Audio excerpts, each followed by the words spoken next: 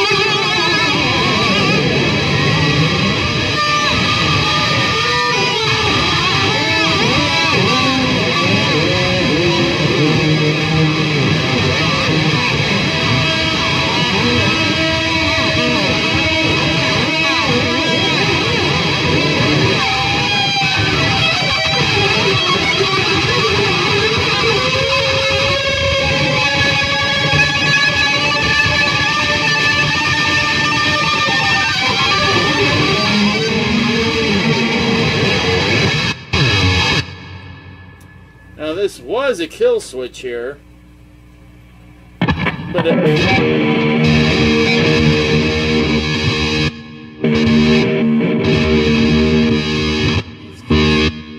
these kill switches suck. I was going to show them to you because I had one more I was going to put in. Oh, here it is. These.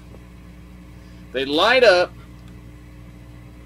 You blew, and it seems like a good idea at the time, but it isn't. They suck. They wear out in like a couple of months, and then you're like crackling. And my best still is the little mini toggle.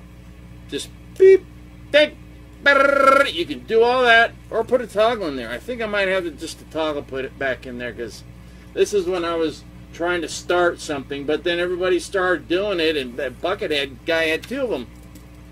What are you supposed to do?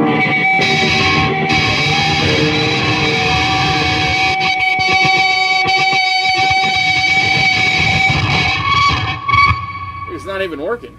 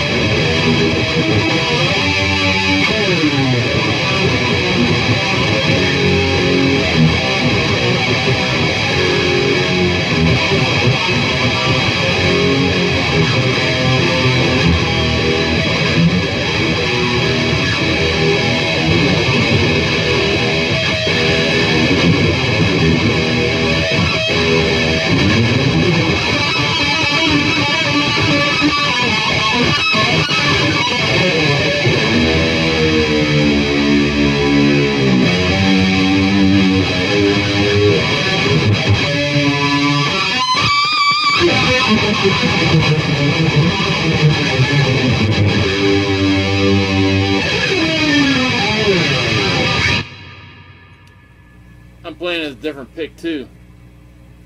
Wow. Okay, so I thought this guitar was in Utah, and it turns out it was on top of a stack of guitars. Well, it was, and it had fallen back. It was in a case. It was in a hard shell case, but it had been jammed in that between the wall and these guitars and basses that I have behind this stack of guitars that I have standing up, right? And then the rest are kind of just the gig bag ones are just in a giant pile. That's just a little bit of them. So, I saw this and I'm like, holy crap, I hope it still plays. I hope it's not broken. No, as you can see, it plays, but man, does it go out of tune easy. That's probably because the dang strings are old. I mean, up here, it's that rough, you know, it's like, oh, this feels like wire. But I don't know. I don't know. Someone wanted me to play Megadeth on the bitch, the B Series bitch. And I told a quick story that I was in Megadeth in 1984 for a while. My band was looking for a singer. We were glam. We were trying to be Hanoi Rocks, but heavier. I was actually on guitar. I switched to bass. This other guy was on guitar. His guitar writing sucked, but he was cool and he looked good. And we took that and we had a drummer. The drummer was just like a surfer dude. He just would grow his hair like the hair and he just wouldn't do anything with it. Drive me nuts. Well, I had my hair all... I looked like Mike Monroe and he looked like, Vince Neil on a normal day. But it was bugging me, so we got another guitar player and I went to bass. And then we started auditioning singers, and this guy calls us over, and he says, just bring your guitars. I got Marshall stacks, drums, and Ampegs. I'm like, well, who is this guy? He's got to be loaded. Walk in, and I'm like, oh, no, it's that guitar player from Metallica, the loser guy that got kicked out. I mean, if you kicked out of Metallica, but there was Marshalls, Ampegs, and whatever kind of drum set.